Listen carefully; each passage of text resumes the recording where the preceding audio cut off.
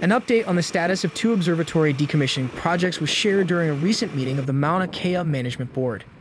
In December, it was reported that the project to remove the Caltech submillimeter observatory has been paused until spring.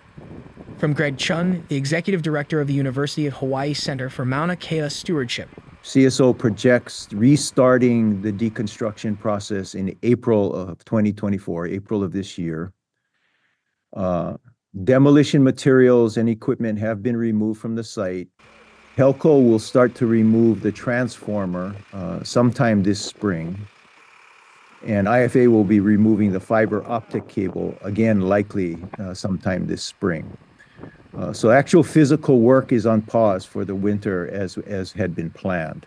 The timeline still calls for the physical decommissioning to be completed this year.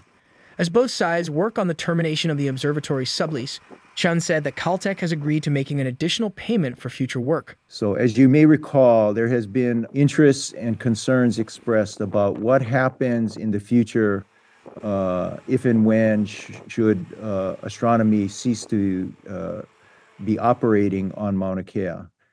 What happens to all of the infrastructure, the summit-wide infrastructure, the roads, the utilities, the communication network, all of that stuff. We had undergone back in 2019 a process of estimating those costs and came up with a method for allocating those costs to the different observatories. CSO itself has agreed, even though they're not required to pay an allocated share for that future summit-wide infrastructure removal.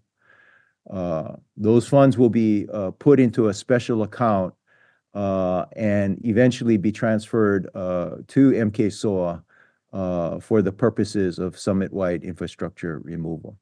Chun also gave an update on the planned removal of the smaller Hōkū Keʻa, the university's teaching telescope located at the summit. We now have the confirmation that the agreement with the contractor has been finalized.